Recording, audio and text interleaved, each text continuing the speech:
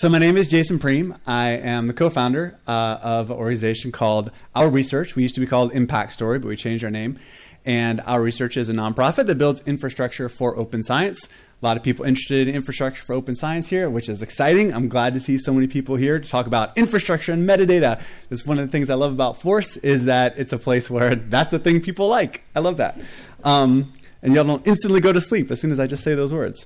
So who needs scholarly metadata? I think I'm preaching a little bit to the choir here. So hopefully we're not going to have to spend a lot of time talking about why we would need this. We wanted to try and think of a couple examples of why this would matter. A lot of times researchers, of course, are interested in their impact in one sense or another. That's something that our roots at Our Research go pretty deep with. We both started out as researchers, and we find there's a lot of places where people want to know our impact. And that can be a lot of different things, right? Of course, it could be my citation impact is a really common one. It could be where I've published. Maybe that's not so healthy for the scholarly ecosystem, but it is a thing that people really want to know. And then we could even look beyond that at things like altmetrics and stuff like that, right? So that's an area where people want to know the research. An area where people want the metadata in order to track that kind of thing. We get a lot of questions from the university research office of different universities saying, well, we want to do this same thing about tracking impact at the university level, and we'd like to compare ourselves to our peers. That's something that, again, is maybe there's some good and some bad associated with that. Like this sort of, a lot of people have expressed concern that it's sort of this neoliberalism that's creeping into the academy and making it so that maybe the substance of what's being researched is being lost in favor of the numbers. I think that's an interesting argument, and maybe it's something we can talk about later in the Q&A. But there's also, I think, a good side to it. We were talking the other night. I mean, I think the substantive type of research evaluation is maybe a little bit more susceptible to who knows whom, right? Like if we're not having any kind of objective measures associated with what we're doing, I'm just saying, well, this is my opinion. My opinion is maybe a little bit more easily biased by factors that aren't specifically about the work. So I think there should be a balance. And so without getting too deep in that, we can at least say that there's a lot of interest from the research office about tracking scholarly items. And if you try to do this, you know that a lot of times you run into these problems of missing metadata.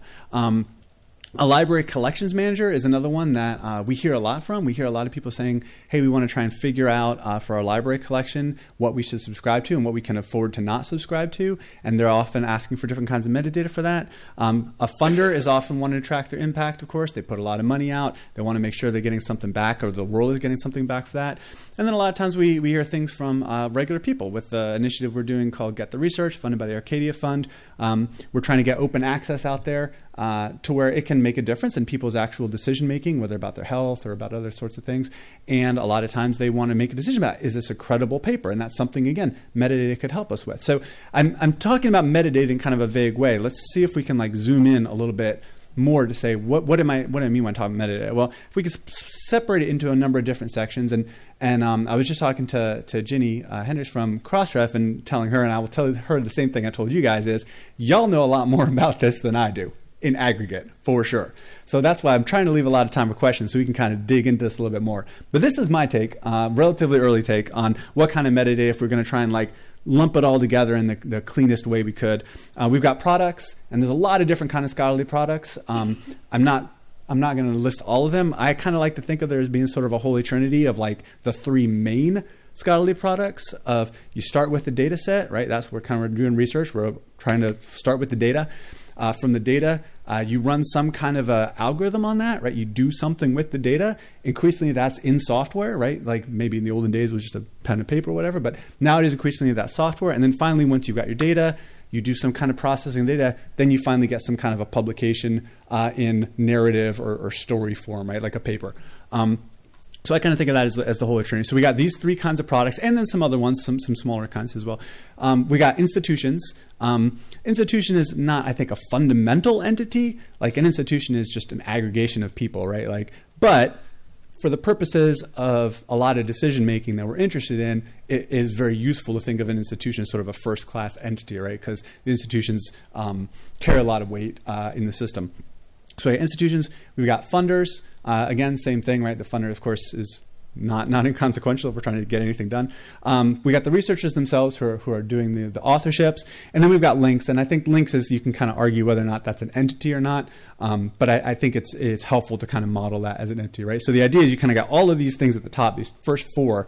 These are all sort of entities in this graph, and then there's links that are connecting all of these together. And there's different kinds of links, right? So again, I don't want to belabor this point, but a product could be linked to a funder via a funded by relationship, right? A paper could be linked to another paper via a citation relationship, right? And so there's a lot of different types of links we could have, but fundamentally we just got a bunch of nodes in the network, we got a bunch of links. Before I dig into the different kinds of these links, the gist of what we're trying to do with the thing that my talk is about, right? This one big database to rule them all, is to say, is it possible now, I'm going to scooch back a little bit, is it possible today to build this whole graph, all these things that I'm talking about, all these like cool little entities and the links between them and stuff like that, is it possible to do that with open data today? And by doing it with open data, could we then give that whole access to that whole graph away for free? And if we could give access to that whole graph away for free, then would it be possible for all of these use cases that I discussed in my first class, all of those to be solved without having to pay for some kind of a product? And the nice thing about that is if they don't have to pay for access to some kind of a product, they can share all the results, right? And people can build tools on that open graph. And that's kind of the goal that we have in mind, is to say, let's bring all of those, all of these entities and all these links all into one place, and then make that whole graph available for free so people could build stuff on it. And I kind of like to think of it, as I think the citation case is sort of a good example. If you kind of think of the progression, right? Like when you start making things, you start making them by hand. It doesn't scale very well, right? So if I'm making sweaters, I make one sweater, another sweater, and if you want 1 million sweaters, it's going to take me one sweater times 1 million. It just take a really long time. Then I can come up with like maybe a factory, right? And in the factory, I can make the sweaters much more quickly, right? I can make them in parallel. I can save a lot of time. And then finally from there, the next step from there is maybe I could do some kind of an electronic thing, right? An electronic sweater doesn't work very well, so it wasn't a very good metaphor. This is what happens when you think your talk is in 2 hours and it's actually now. But I think the citation example is a really good one. In the early days of citation mining, Eugene Garfield, he did all this by hand, right? He looked through individual papers and he wrote them all down. And eventually Web of Science was created, and they still do it by hand, right? It's a bunch of human people looking at papers, reading them, and, well, maybe typing now, but like they manually actually look at the thing and write it down.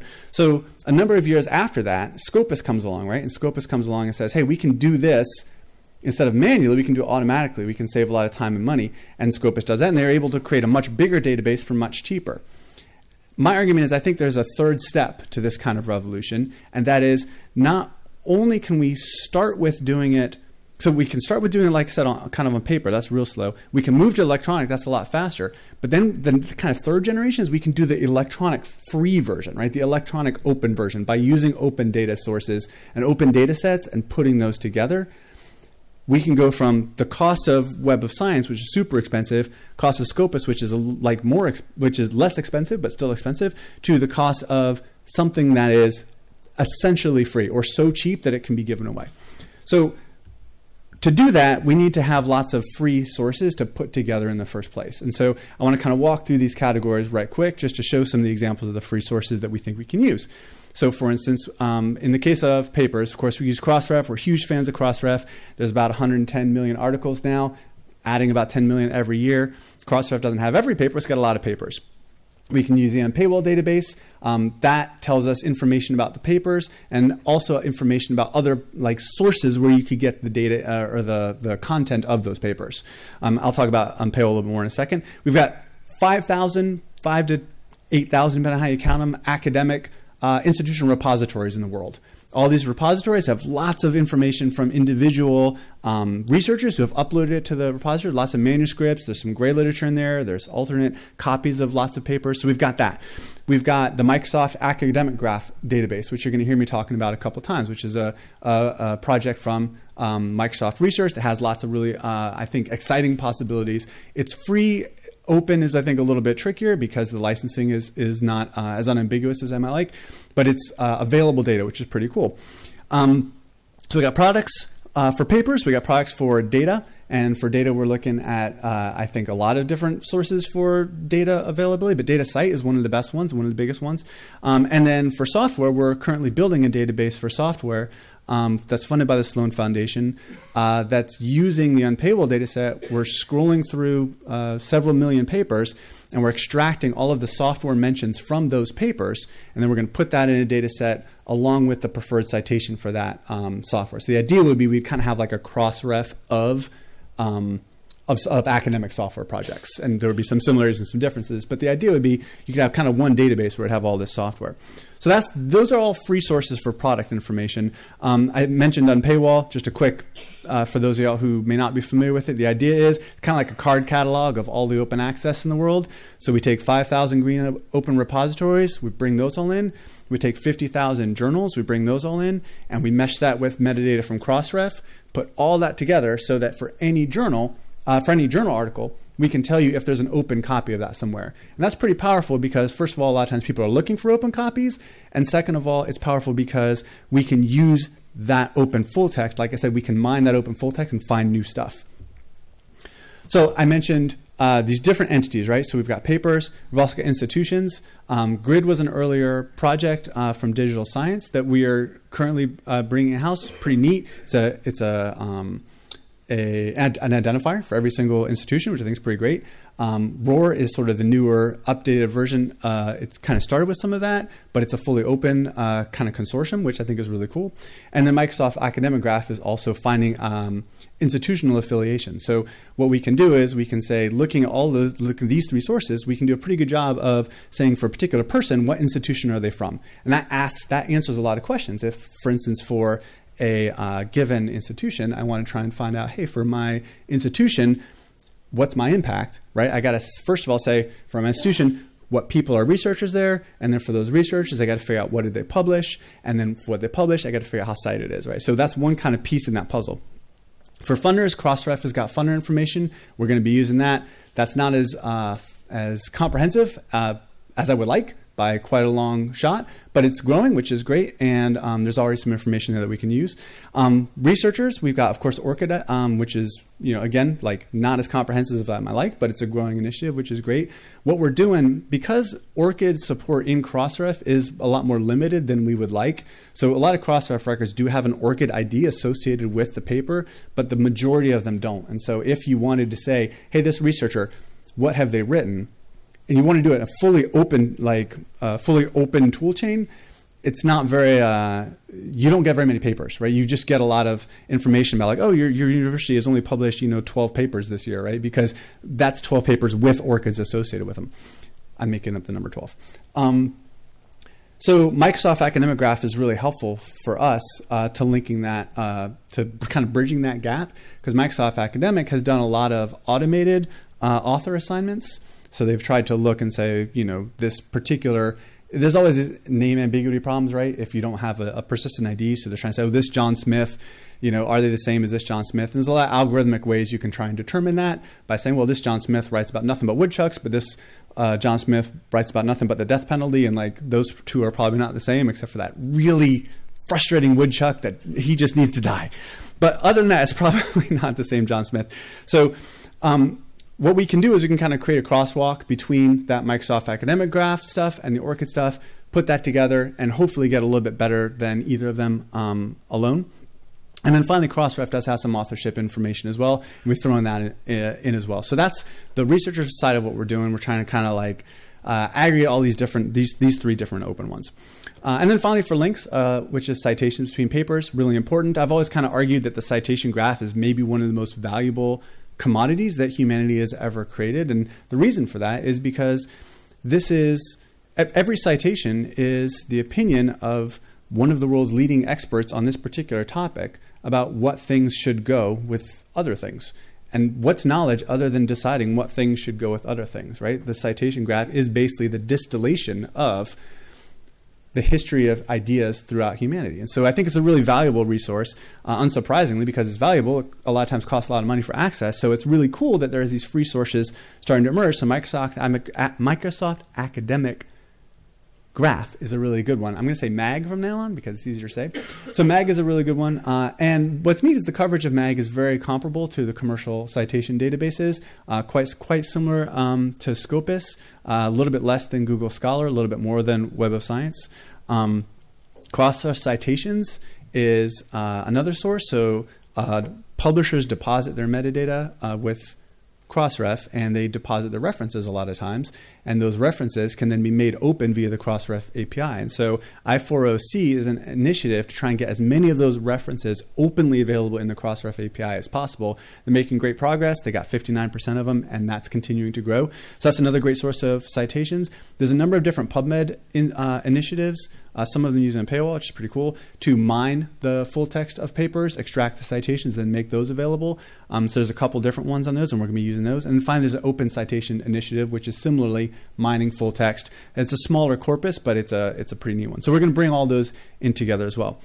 This is we don't have much time for, but an example of the coverage of Google Scholar, Scopus, Web of Science, and Microsoft Academic Graph, which is labeled MA in the graph. And on my notes I have the source Hartzing, I think. Onville Hartzing, I think is pronunciation. Yeah, thank you. A paper that she wrote. So it's a reasonable coverage, which I think is really cool. It's not necessarily just like, we only got 10 cents on the dollar for every Scopus citation or whatever.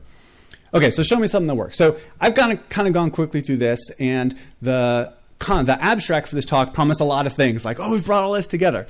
Realistically, it turns out that we thought we might have all of this done by force. It's not all done. We've made some good progress, which I've tried to touch on in a couple places. But what I would like to do is show you what we have done. Even though we don't have all of this data in one place, we do have enough of it in one place to support some pretty cool project and to support analysis, solving some of these use cases, these user stories that we talked about. And I'm going to show you a live demo of that right now, which hopefully will work. Always fun to try the live demo. So what use case we're trying to solve here? This is the use case of the collections librarian. So there's an interesting, just a little background on this, is a lot of librarians are experiencing financial difficulty and have been for the last decade or so. Publishers sell journal subscriptions to libraries. Libraries buy journal subscriptions to give them the reader. That's kind of how the system works. Open access is starting to change that, but for the most part, there's still a lot of money being exchanged hands on buying and selling subscriptions.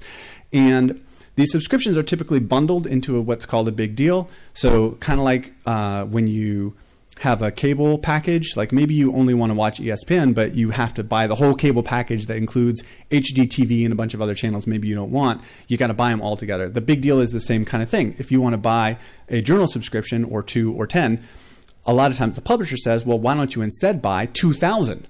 And we can give you a great deal per journal, but it's still really expensive overall. And so that's the situation a lot of librarians are looking at. They're saying, well, we would just kind of want the individual things, but we don't want to lose subscription access for our faculty. They're going to be really mad at us. They're not going to be able to do their jobs. So we're faced with this problem where these big deals, which are very expensive and they keep going up, are not exactly what we want, but we don't know exactly how to buy the things that we do want because we're missing some of the metadata about what the impact of those individual things are, and in particular, what the open access percentage of those individual things are, those individual journals, right? A particular journal may be largely open access. The publisher's not probably going to tell you that, right? If it's a gold open access journal, of course you know. But what if a lot of the content in the journal has been self-archived and is available in a green repository somewhere? The publisher's not exactly announcing that to you at the negotiation, right? So as a librarian, if you can come to that negotiation and say, well, I don't want the big deal anymore, and I would like to instead subscribe to these 10 journals, and this 10 over here I'm not going to subscribe to because I don't need them, and this other 10 I need, but they're mostly open access, so I don't have to buy them. Right? That's kind of the dream, and that's something that a lot of librarians are coming to us and asking for all the time. And there's a lot of money involved in this, right? So a mid-size American, like say state university, so we work in a lot of these, like might spend $2 million on their subscriptions for one publisher. Their Elsevier subscription might be about like $2 million. That's not an unusual amount. And that's a yearly, annual kind of subscription. There's a lot of money changing hands. And what brought us into this is not so much because we want to save librarians money, although that's nice. It's more because the mission for our research is all about increasing the openness, right, of data, openness of papers, openness of software, all this stuff. We want this totally open graph. And we thought, what would be the most powerful way to do that other than by making it so there's no money in selling closed access, right? If we can tell publishers, well, you can keep being closed access, but no one's going to pay for it, or you're going to lose money, well, they'll flip to open access right away. So that's kind of the idea of what got us into this. So let me show you this thing. This is, let's pretend that I'm a librarian, and this is all real data from a, like I said, mid-size American state university. And when I look at this data, you can kind of see right off the bat these little shapes, this little square situation, and then you can see all these little journals. So this is currently organized by the, and this is like, I was working on this last night, so this is hot off the presses. So if it's a little slow or buggy, I hope you'll bear with me. So these are the journals that this university subscribes to. There's about, let's see, 1,700 journals total that they're subscribing to. So you can see that here. This is all of my journals. And the way that I'm obtaining all these journals right now is ILL, interlibrary loan. And so the assumption of this right now is that I have canceled my subscription and I no longer am subscribing to any of these 1,700 journals from this major publisher that, can I say the publisher? Yeah, it says right there, it's Elsevier. So this is Elsevier published journals. If I immediately canceled my subscription right now, this is what I would be looking at. I would be looking at $800,000 or so worth of interlibrary loan fees. And we can figure those interlibrary loan fees up with a bunch of kind of settings. These are over here on the left, this little settings area. And so I'm assuming that about 0.5 or 50% of times that a user can't find a particular resource, they'll ILL it. They'll ask for the interlibrary loan. That's a little bit high, but we're trying to be kind of conservative. So that gives us, we can kind of estimate the cost, which is kind of neat, but it's not necessarily a game changer or something like that. What we can do, though, is we can start to say, what is the impact of open access on that cost, and how can you save money using that impact of open access? So one example is this journal at the top. This one's called Cell. It's really, of course, super famous journal, very high impact. This is their downloads. So they've got 40,000 downloads per year. And I'm going to expand this one just so we can take a little bit of a better peek on it. So we can look at different types of usage. So they've got downloads from Counter. They get those statistics from the publisher. I'm going to zoom in a little bit. They've got institutional citations. So from this university, people who work, faculty from the university, cite Cell sometimes. And it looks like 53 times last year, people from this university cited work in that particular journal. We've got also institutional authorship. So this is how many times people from this university authored something in this particular journal. So that's kind of our sense of like, oh, this is the impact of the journal. And then we can also kind of look at the price of the journal. So we can say, well, there's two models of prices that I could use. I could either subscribe to it or I could get ILL. And if I'm going to subscribe, there's no delayed, not really any delayed access at all. Everything's under the subscription. But for ILL, there's two different kinds of delayed access. There's the ILL itself, like if I actually ask for the item via interlibrary loan and I get it back, that's going to be 6%.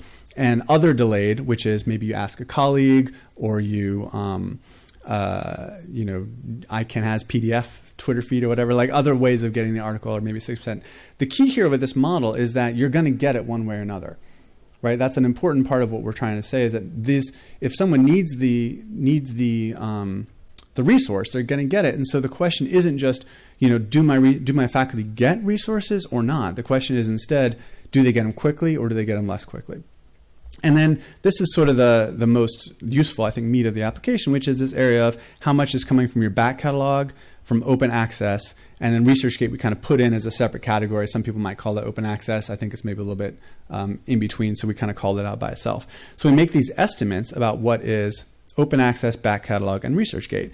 And depending on the depending on the journal, the estimates might be really different.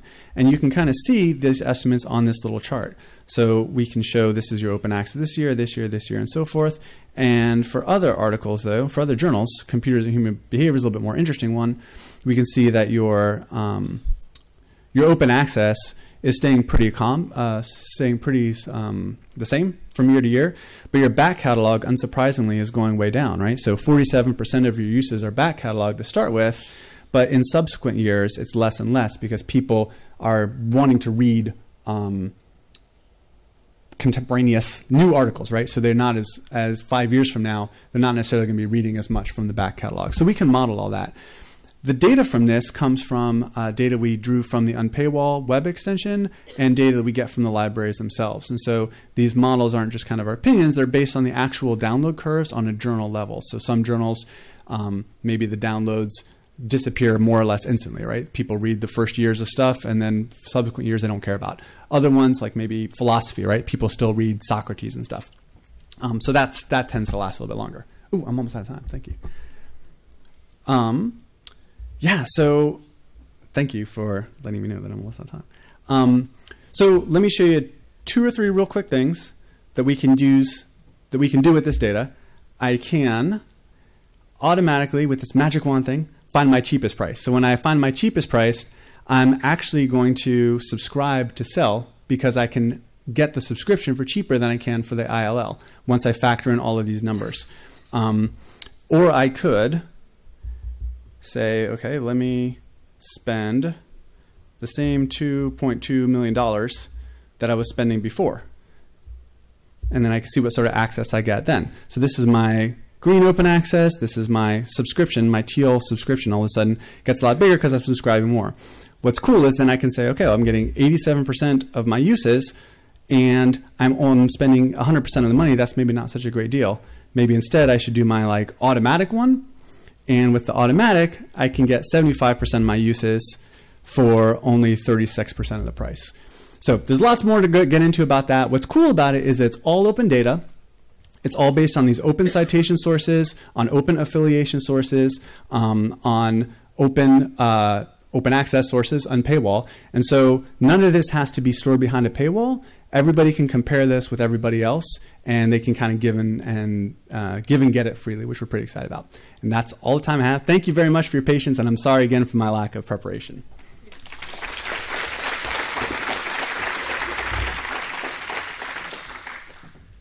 Okay, it's right about lunchtime, but we have a lot of questions, so let's see what we can do.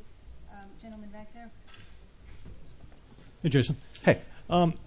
I was wondering, you've done a lot of work in the past with looking at software in other places. Here you just talked about software from papers. Are you going to be incorporating the previous work that you've done in software from software and things like that? Those kind of mentions as well? Yes. As you can see, I was already overburdened for time, so it was, yeah, that absolutely, yeah, definitely.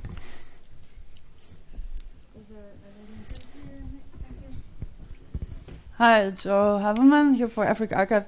I have a few questions. I try to keep it short.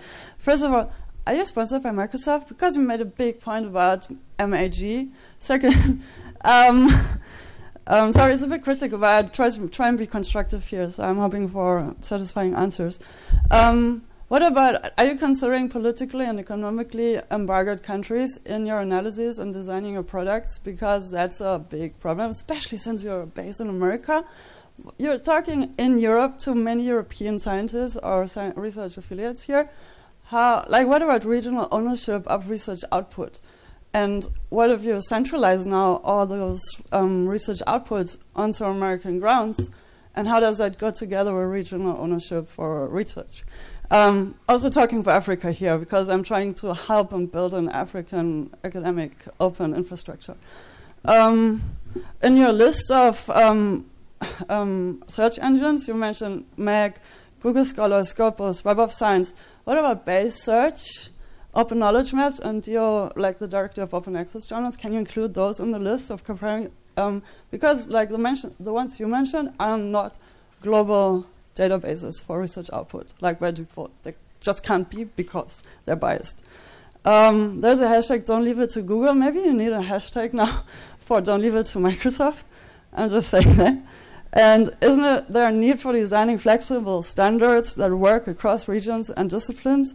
And can we do data mining under commons principles? I'm done. Thanks.